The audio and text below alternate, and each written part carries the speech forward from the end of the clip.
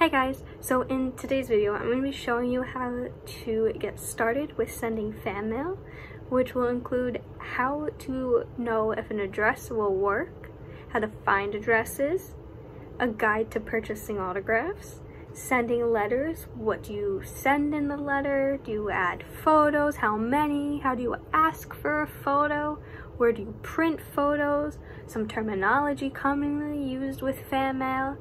And when I say it's a private success, what I mean by that. So I'm going to try to cover as much of that as I can in one video. If it gets too long, I'll cut this into a few videos. So right now, I'm going to be focusing on how, when you get started, how to find addresses and know that those will work. So let's get started.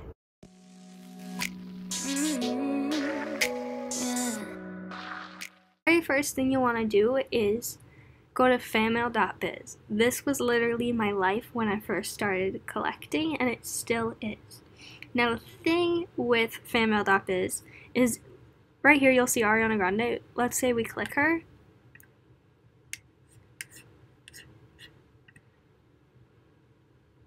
Not every address listed will work for celebrities. So if you see this and you see this address right here, it doesn't mean it will work. Now Ariana does not reply to fan mail anymore, which means this address does not work. However, it did work back in the day. You can see when her fan mail address was this, people got successes. Just because someone's address is listed does not mean it will work.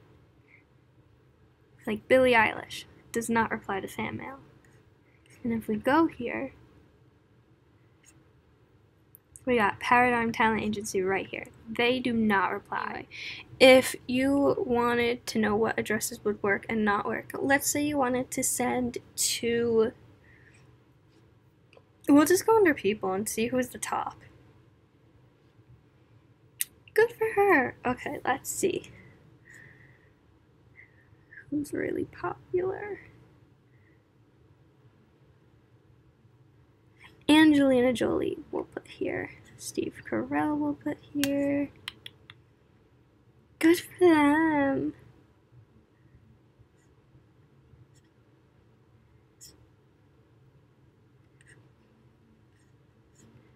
Tom Cruise is pretty popular.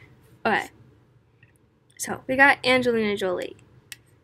So here with Angelina Jolie, you see that it says William Morris Endeavor, aka WME. If you send them fan mail via mail or email, they will not reply. So William Morris Endeavor does not reply. This is under Tom Cruise. If you look, you see CAA. They do not reply. I have never seen a success from CAA before. I've emailed them when I started doing fan mail, and I did not realize that they would not pass it on. So it's a waste of time. Whenever I see someone has representation at CAA, WME, and a few other places I'm going to be showing you that don't work, I don't even try to send there. Because CAA, whether it's the New York address or the California address, it does not matter what address, they do not reply. So Tom Cruise has 42 West. I have never seen them reply. I've tried them when I was first starting out with fan mail, and I was soon, it took me a little bit to realize that they do not reply. So do not send to 42 West. Whatever address. So here, I made it easy. I went to the company meter for management. We'll focus on management companies. Luber Rolkin Entertainment. If you see an address for someone with this address, they will not reply. Some of the people they represent are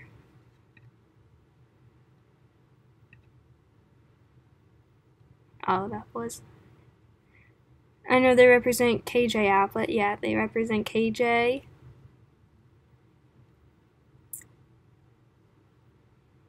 And other people, Camilla, Ski, they represent people on Riverdale. They will not reply to fan mail, sadly. They will not pass your letter on, nothing. Another company that does not pass fan mail on is United Entertainment. United, why do I always call it that? It's Untitled Entertainment. Oh my gosh. Untitled Entertainment does not pass fan mail on. They have a lot of people that they represent, and they do not pass fan mail on at all. So, Alexandra won't reply. Alicia, oh my god, won't reply.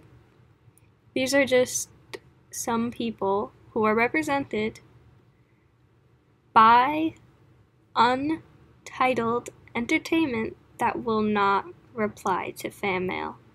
So if you see an address, so like we'll go up here. If you type her in and you see Untitled Entertainment or Talent Agency, it's the same thing. They will not pass it on to her. And you notice there's no successes for her here. So do not send there. It is sadly a waste of time.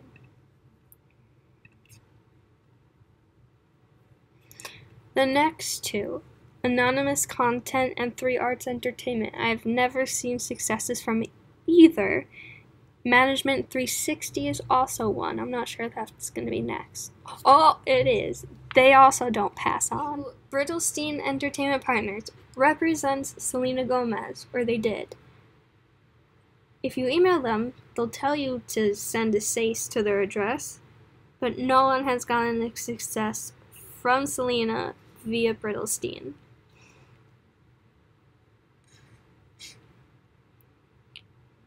Authentic Talent and Literary Management. I know Taza Farmiga did reply back in 2015 from that address, the New York one, but I haven't seen it in a while. I mailed there and I haven't heard back.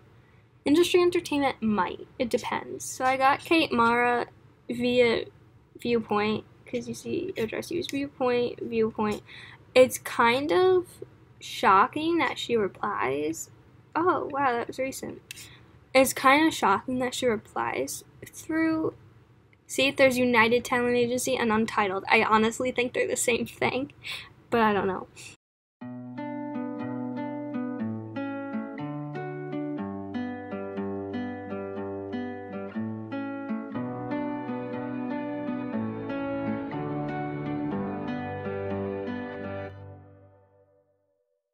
I love to see what other people have gotten back. So I go to feedback. So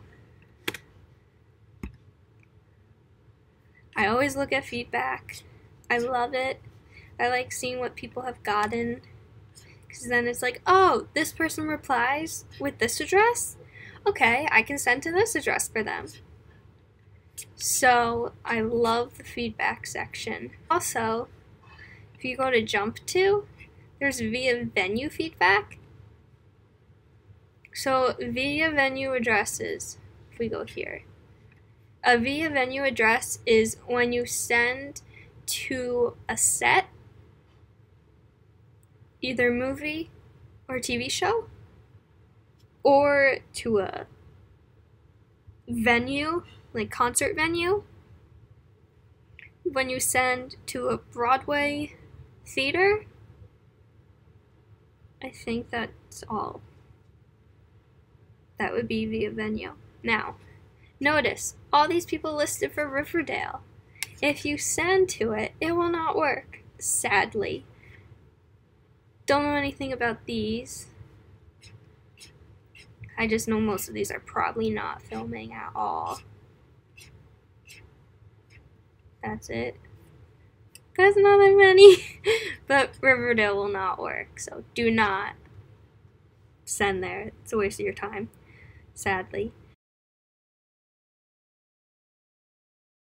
What do I mean by what is a private address email-wise? So an email to a manager, agent, publicist, or the seller's personal email or any other type of email, I consider private. Now, someone did ask me something that made me think. So I know that she has one because I want to send to her. So let's say you're on someone's website and you go under contact. And there's this. And it works. I guess that's not private. I never thought about it. I would call it private, but it's not technically private. And then how to find emails. Haha. We got some info over here. How to find emails. Sometimes it will be on the person's website. So you could look up Zach Friedman if she didn't reply from here. Forget that. You would look him up to find his email. You would do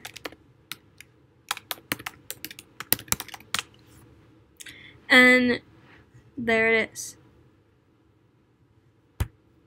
Or you would want hers. Please don't, if you want her autograph, don't do this because right here it's clearly stated. That is why I chose her.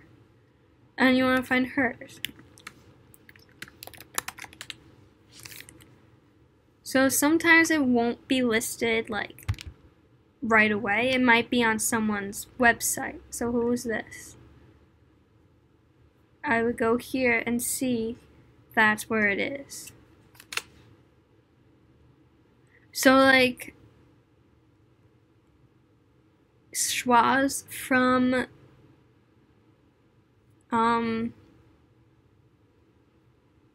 Henry Danger, if you do contact, you're on his website, you do contact, you see emails here. And like, I never thought about it, but those aren't really private because they're there. They're on his website, and his website's probably in his bio of things. So I can't say it's not private. And I'm sure if you go to his Facebook and you go under about, oh, but his website's there, so that's still something. Since the person brought it to my attention today, I'm not gonna call things I find on people's websites private. I used to consider a private address anything not listed on fanmail.biz. I just sent to Richard Jenkins. And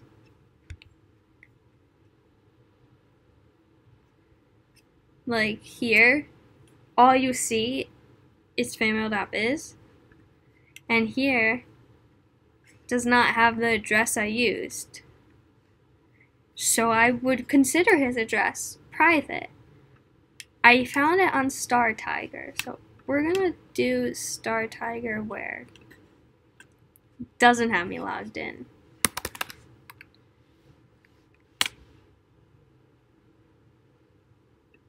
So Star Tiger. It costs money, but it is amazing. You can get a free 7-day trial. It is, as it says, it's just incredible. I'm not gonna do it, but like, you would search and you'd see him. This is what it looks like. I'm not gonna log myself in because you'll see the address, but this is what you'll see. And see, addresses are shown for members only. So when it's green, it means it worked, and then when it's red, it means it's returned to sender. Over here is outdated. So the address I used for him is right here, and if I logged in, it would be there. Gallery, you can't see when you're not a member. So it's $5 a month or $35 a year. I share with my friend Lauren, and it's about 35 divided by 2. Like 16 a year. It's not bad at all. I love it, and I consider anything that is on Star Tiger and not on fanmail.biz private. Sometimes private addresses are also the person's home address. So it could be a home address but don't mail unless you know it has worked in the past. You don't want to invade people's space, please.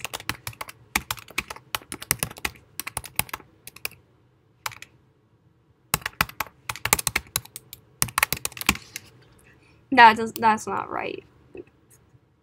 Okay. So home address is also private. But like I said, an address that's not listed on FamilyGuideBiz is my personal definition of what is a private address. That is how to know what address will work and finding addresses. Finding emails, my tips for finding emails.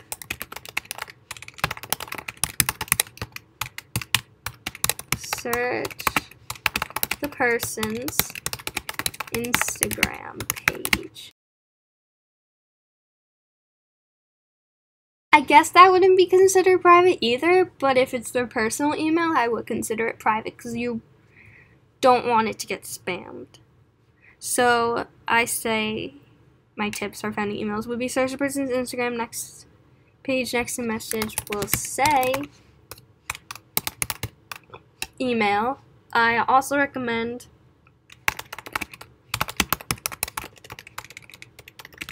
oh my god.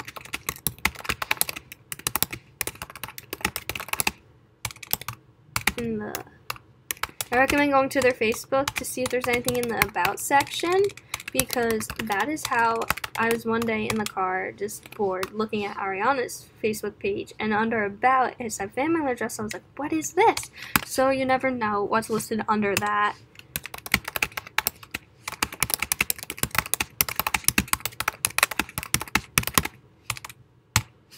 And then if, like I said, their website, see if there's a contact tab, and then just